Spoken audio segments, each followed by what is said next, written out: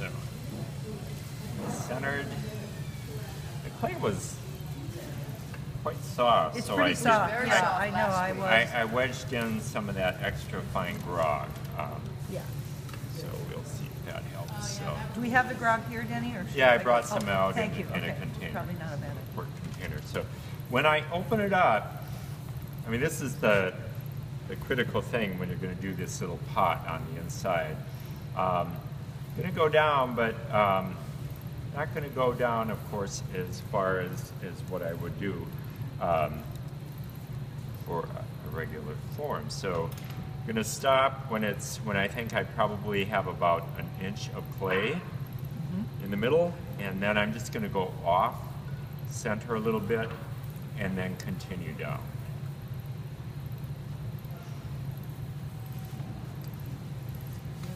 So I've left that little lump of clay, and actually I think I probably have more than what I need, but it's much easier to do it that way than end up with less. Yeah, not have enough. It's fine. All right. You want that little thing to be how tall? Well, I mean, that's not too critical. I at least an inch, and I would say an inch and a half, and that would give you enough room for you know, all the hardware underneath the cord, so the cord isn't, you're not bending it too sharply when you're feeding it through the sides. So all right, so I've got the rest of my bottom. Just gonna forget about that and recenter that little, yeah, this is a lot more clay than what I need. So now I'm gonna open that up. Just go straight down, and I'm going all the way to the wheel head. And stretching it out.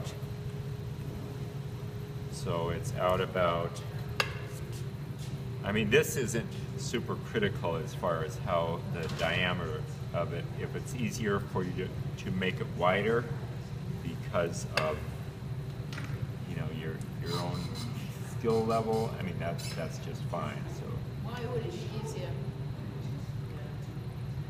just to get your fingers in there. You know, I'm just using one finger on the inside. That works for me. So pulling it up, so I've got about, you know, like I would any little pot, the thickness. I'm just gonna go down a little bit further with the rest of the floor of the pot. So now, actually, I think I'm gonna take off just a little bit, so I don't need quite that much.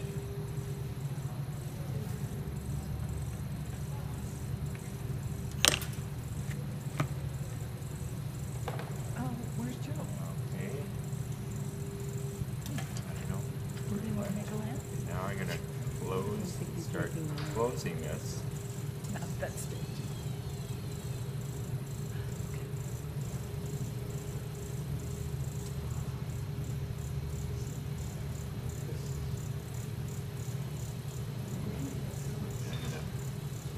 Pull it up again just to capture a little more clay.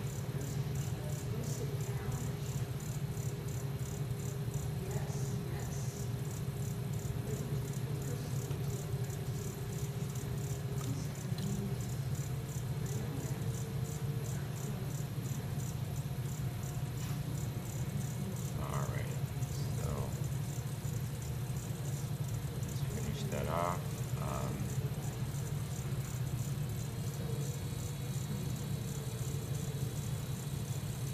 Just kind of rounding that off, just finishing it with my finger. That should be close to, yeah, that's the right size. So, okay, so I got that done. No one's going to see the inside of that pot. Don't have to make it. It looks You very want it to neat. be right. You want it to be neat, but it's not like you have to worry about the form too much. The critical thing, of course, is the size of that opening. You can So- make it half the height that it is, right? I mean, You can, although, you know, like I said, if it gets too short, Yeah. then, I mean, you have to have a hole in the side for the cord to feed through. So you don't want it too short, so I that see. cord, you know, if it's close to the bottom, then you're going to have to really kink that cord to get to feed through. So better to make it, I mean, you want it to be at least, I would say, 1.5 inches. Mhm. So now I am just going to start filling my pot. And because I'm going to have to collar it in, I don't want to let this top part get too far out. Unless, you know, my intention is to make that second form to sit on top to finish it. So.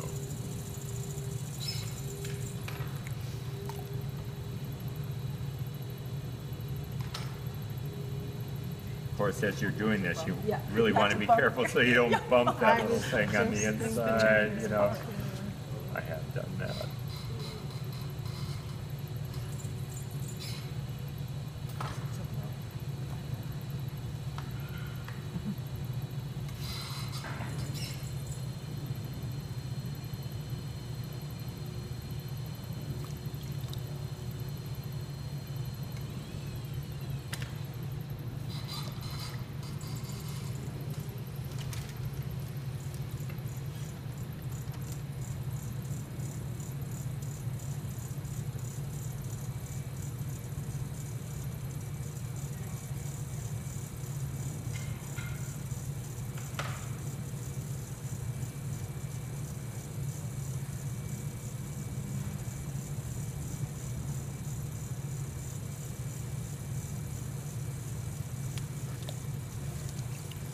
Also, you really want to make sure that you've got all that slip and water off the bottom too, so you're not, So you don't get a crack.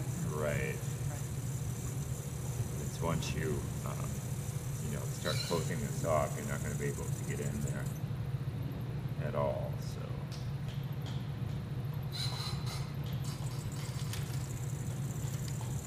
Now I'm starting to constrict this at this point because, you know, before I've done the final pulls, because if I wait until I'm done pulling it, it's going to be much, much harder, and, you know, you're going to run the risk of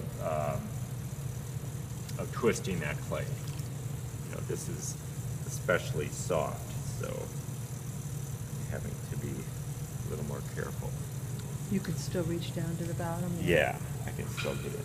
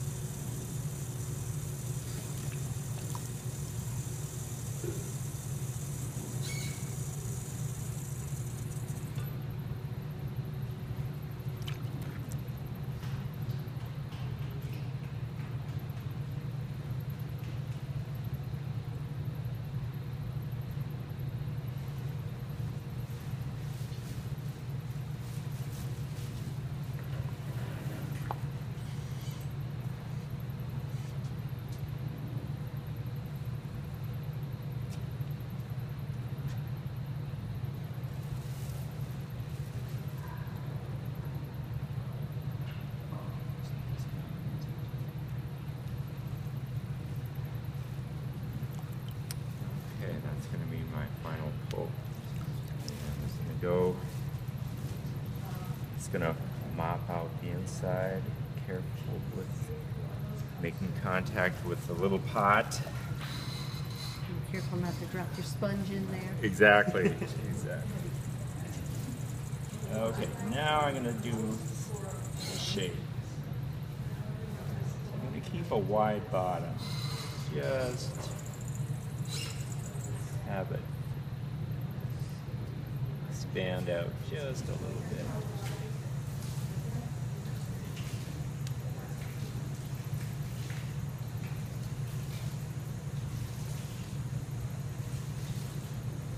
Okay, because I'm going to color it in,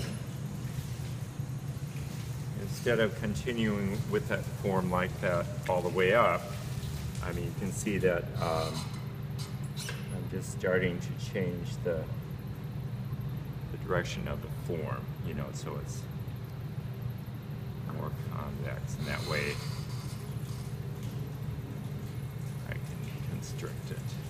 Now, if, let's say you get to this point and you just can't, you're losing control, you know that you can't do this last part where you're closing it off so you have that small opening, just stop.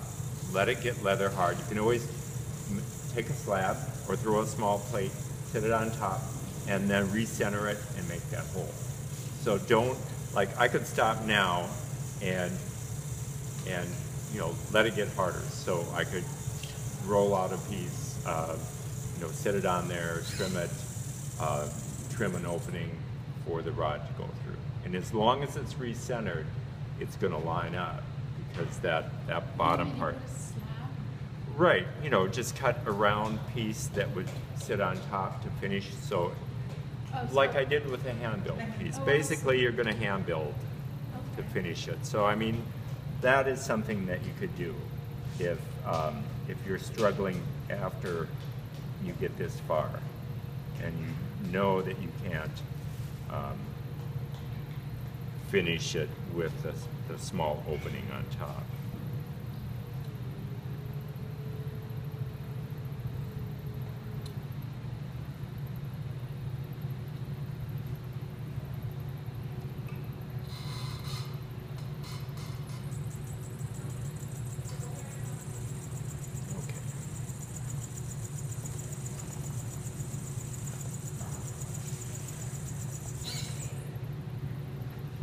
Have you experimented with making, you were talking about the wide base, and it is certainly true that when you put a lampshade on a lamp, you don't want it to be tippy. Is there a sort of, you know what I'm saying? The proportions, you mean? Yeah, to make sure the lamp is stable, that it's not going to fall over. Right. Well, I mean, that's why I think it's important to have a bottom, you know, a clay bottom, instead of having this bottomless cylinder for the weight. And then, of course, I mean, you're going to want to have the right size harp. You know, I mean, you can have the part that holds the harp, and then you can make decide the height of the harp, which holds the shade. You know, and that would be determined by the height of your piece and also the shade, the kind of shade. So, I mean, that you don't have to commit yourself to the height of your harp right away. I mean, that can be any size. You know, they come in anywhere from, you know, 6 inches to, you know, I don't know what the tallest ones are, but I mean, you'd only have that for a very large. The harp is the heavy metal loop. I didn't bring it with. I took it off the pot. I didn't think. Oh, like the bit that kind of holds the lampshade. Yeah, holds the lampshade, right?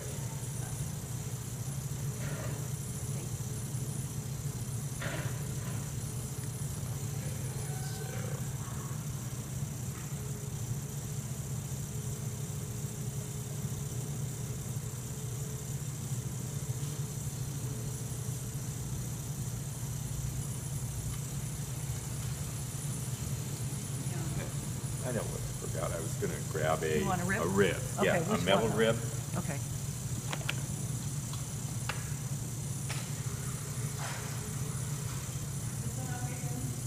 Yeah, that would be perfect. All right. So, Slurry out.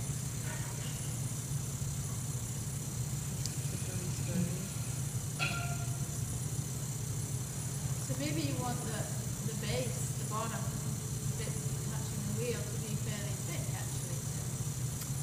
thick or wide? Added weight. Oh, yeah, yeah. For the balance. Right. I mean, you don't have to try to create something that's super, yeah, the wall itself you're talking about. Yeah, Right. because it would help it balance. I think, you know, because of the fact that you're going to throw it with a little pot in the center, that's going to give you additional weight. So I don't think you have to worry about, you know, making a conscious decision about keeping it thick.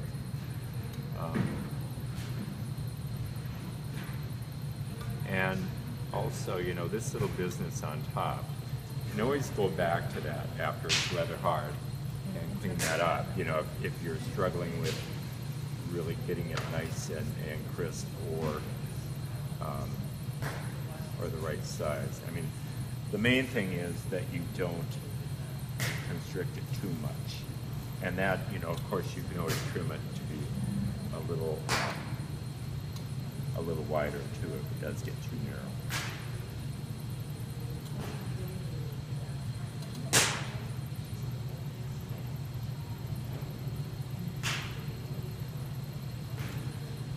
Okay.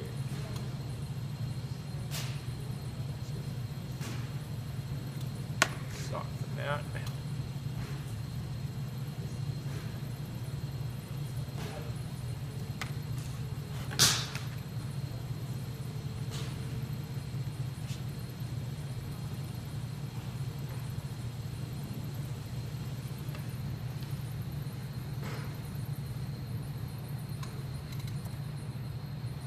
Okay, I'll go ahead and cut it off right now. And then try to get it to dry enough so I can